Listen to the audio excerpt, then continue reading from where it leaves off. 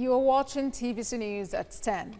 The Ministry of Humanitarian Affairs, Disaster Management and Social Development has pledged to work with the United States Ambassador, Beth Leonard, to strengthen bilateral relations between both countries, especially on humanitarian affairs. And this was disclosed at a meeting held by the Ministry of Humanitarian Affairs in Abuja. Miriam Mohammed was there.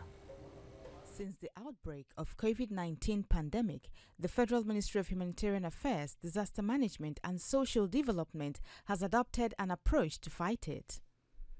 It is leveraging on the structure of its agencies and programs for advocacy and sensitization to make provisions for food and cash to existing beneficiaries.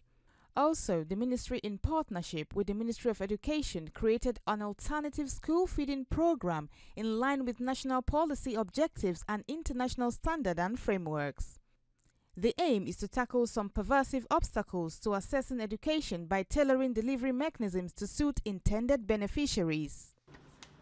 The ministry and U.S. Ambassador are concerned about the risk of vulnerable people in the humanitarian space, but the ministry's humanitarian subcommittee has been engaging with the existing state coordination mechanisms to ensure a specific COVID-19 outbreak readiness and response plan for each camp.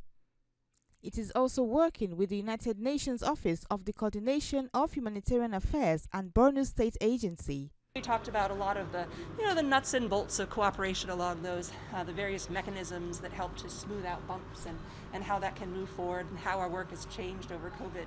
This visit is to strengthen partnership and collaboration between the Ministry of Humanitarian Affairs, Disaster Management and Social Development, the U.S. government, the USAID, and the United States Ambassador to Nigeria.